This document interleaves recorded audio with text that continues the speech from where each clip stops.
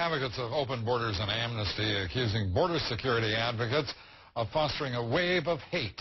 But as usual, those groups led by Raza and MALDEF were long on rhetoric and absolutely devoid of facts or respect for them.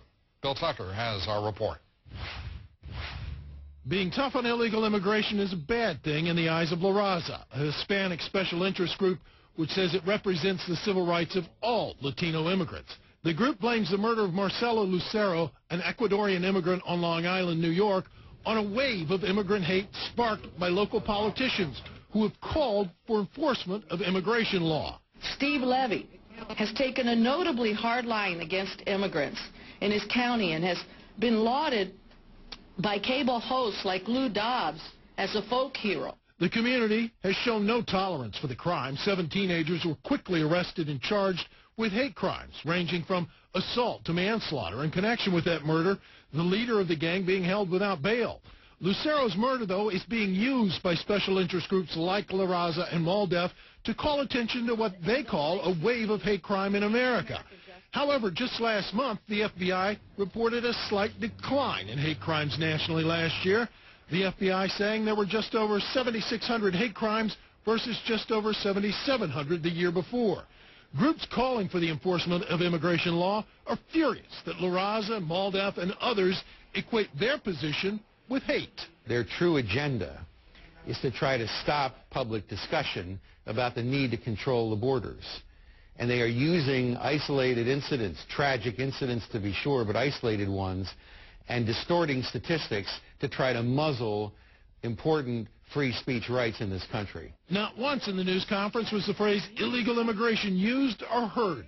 Instead, the phrase immigrant bashing and anti-immigrant were the word choices of the day. And today's news conference was not without irony. While trying to make the argument that a new wave of hate is rising in America, the participants had to admit and acknowledge that the president-elect is a black man who was elected by a majority of Americans. Lou? Well, the other part of this is that, in point of fact, there's a far greater incidence of hate crimes against gays and lesbians in this country. This is an absurd charge. I mean, it's just ridiculous on its face. They don't look at the FBI figures. They don't look at the fact that, as Steve Levy himself pointed out, hate crimes in Suffolk County have declined during his administration.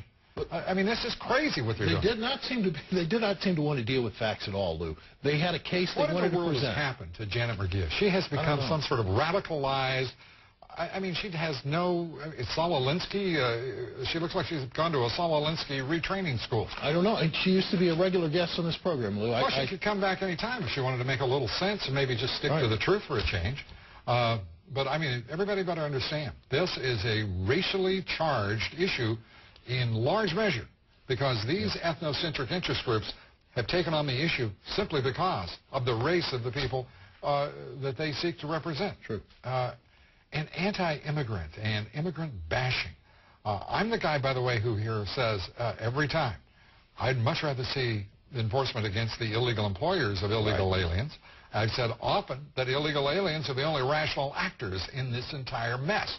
But why? The only way you can not be a racist in the eyes of these absurd groups is to support illegal immigration and open borders. Then you wouldn't be a racist. And not talk about it. Oh, absolutely. All right. Bill Tucker, thank you, sir.